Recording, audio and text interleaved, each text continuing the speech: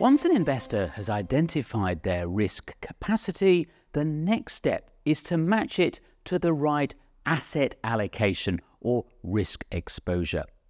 Asset allocation is the most important determinant of a portfolio's expected return, so getting it right is crucial.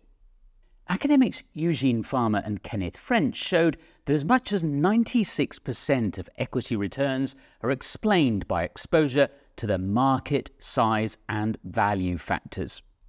Indexes constructed of US small and US value stocks, Farmer and French demonstrated, have historically outperformed the total market index over the long term, albeit with a higher level of risk. A common mistake investors make is taking the wrong risks.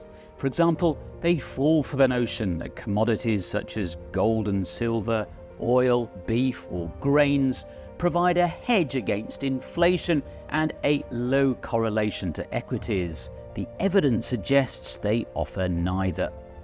The golden rule with risk exposure is to stay diversified. There's nothing you can do about market risk. It's a risk you need to take.